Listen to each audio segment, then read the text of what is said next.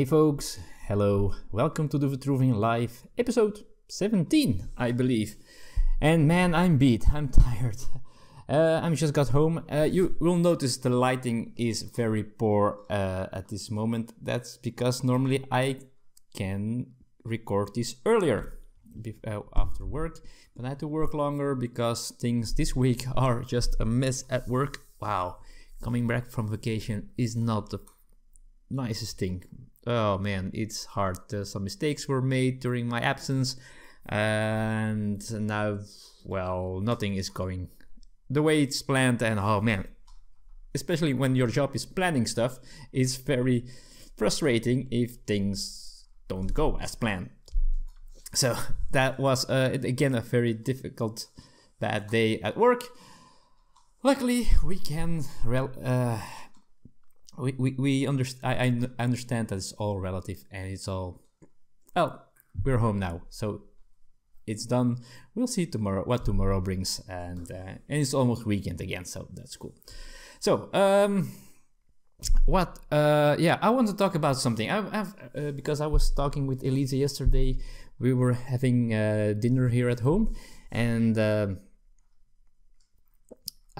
we were having mashed potatoes with spinach and some sausage, and I made a little bit too much, but of course I cannot let anything go to waste. And also Elisa thinks I'm a big eater. I used to be a big eater, but I tried to keep it down a little bit, but she put everything that was still in the pot on my plate, and I said, well, this is actually too much. I ate it though, and I said I really need to do some sports again, because I think I had an injury.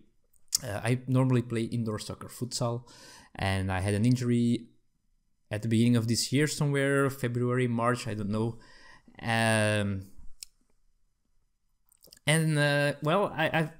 It's been messing with me since then, and there's also already a new season going on. I'm still a member of the futsal team, but I just don't play at this moment because I don't feel like my leg is up to it. I think if I run or sprint once too fast, or if I kick a ball too hard, then it's going to come back, the injury. I think. I'm not sure, it might not be, but I have this feeling. It might be mentally, it might be physically. When I do something that is more of a that puts more pressure on my leg, I feel like there is still something going on there, but it might be in my head. I don't know. So anyway, in that perspective, I need to do something else. I need to do something, because I now have a desk job, which I didn't have before last year. So I've been working a year now on a desk job. Before I was, I stood in a big store where I was on my feet the whole day. I took a zillion steps each day. Now it's not the case anymore, and you feel that, right? You notice your body. I've been sporting. I've been playing football, outdoor, indoor, whatever, since I was 6, and now for half a year or even more now, I haven't done sports except for a couple of visits to the gym, which we quit. We because we didn't go enough to make it its money's worth. So I need to do something else, and that's a very difficult thing. So I really wanted to play tennis. That's something I really want to do.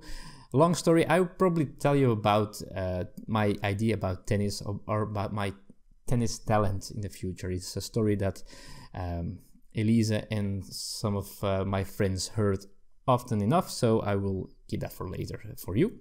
But I want to play tennis. Problem is, man, that's expensive. So I'm not talking about getting a tennis racket or tennis shoes or whatever. It might be expensive as well, but just to be a member at the tennis club, wow, I was so surprised. And we're talking about a couple of hundreds of euros for a season, and which means winter or summer. So not for a year, for a season, so half a year, which blew my mind. And if you want to take lessons on top of that, then we're talking about prices that are just not for the normal people anymore. And I really thought that has changed, because already a while ago we had the golden era of women tennis here in Belgium with Kim Clijsters and Justine Henin, and many people started playing tennis, and I thought it was more now a sport for the people, not an elitist sport, which it used to be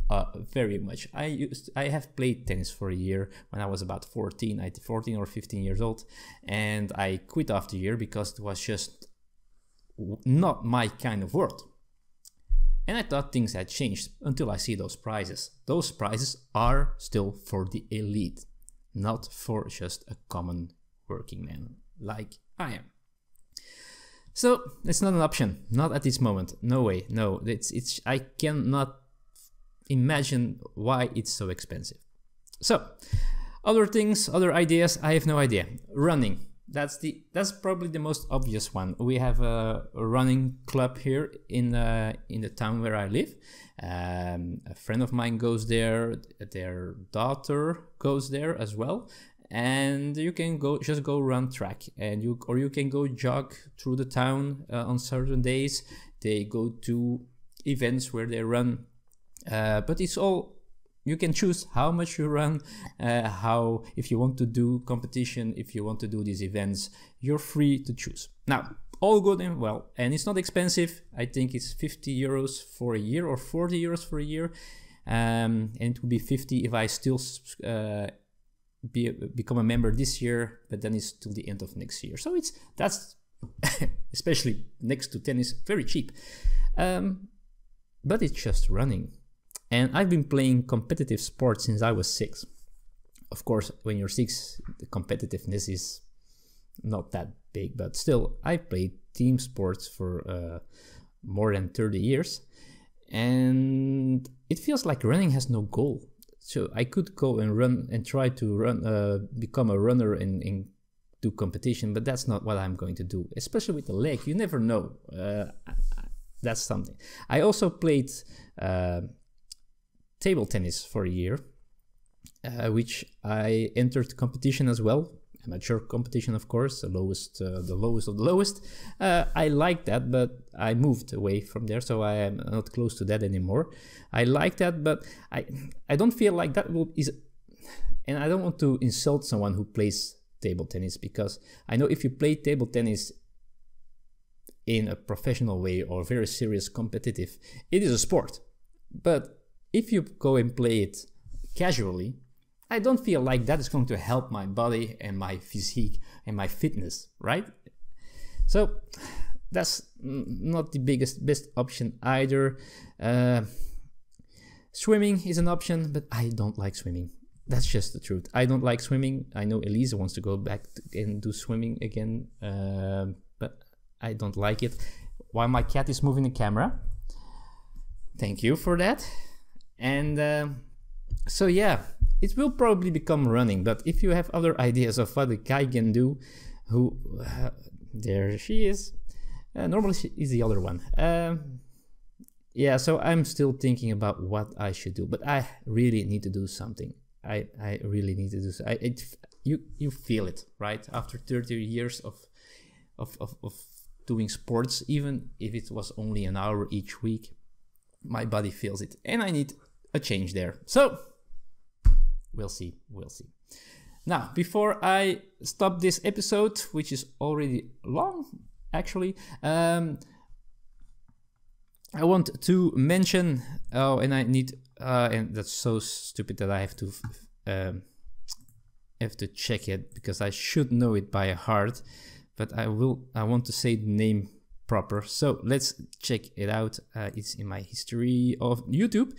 So this morning, I think I was watching a video of Nervenstein, aka the girly gamer, who subscribed a while ago on this channel, I think, and she also commented on some of the episodes here of the Vitruvian life. Very nice. And well, she just did a vlog, a sad vlog a little bit. It was about the loss of her pet, a dog that passed away, sadly enough. But she normally doesn't do vlogs where she shows her face because she doesn't feel comfortable and those things. And I know about not feeling comfortable showing myself and stuff like that. This is really a big step that I'm doing this. The next step was doing this outside. Still not used to that. We'll practice on it. But she did a new vlog where she showed herself and talked about stuff. And it was done very cool. It was with this news banner at the bottom, which was very cool to add. I don't have the time to do that for my channel. I'm lazy and not enough time to do so. But she mentioned me and another channel for inspiring her to do it. And that really surprised me, humbled me, and made me happy. So I wanted to mention her, so go check it out. Go check out Nerfenstein, that's Nerfenstein, aka Girly Gamer. Go check her out. She's been doing this for quite a while, I think, and videos where she shows her hands, not her face, but and she has quite a bit of subscribers, if I'm not mistaken. Let me check. She does, I think.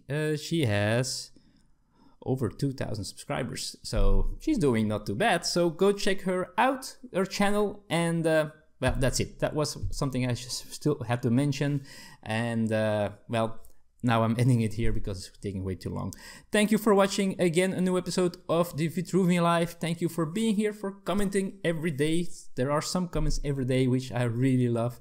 And again, help the channel grow by giving thumbs up, by sharing, by commenting, and so on. If you're new here, push that subscribe button, and you're welcome to stay here in the future. Thanks again, folks, and I'll see you all tomorrow with a new episode of the Vitruvian Life. Bye-bye.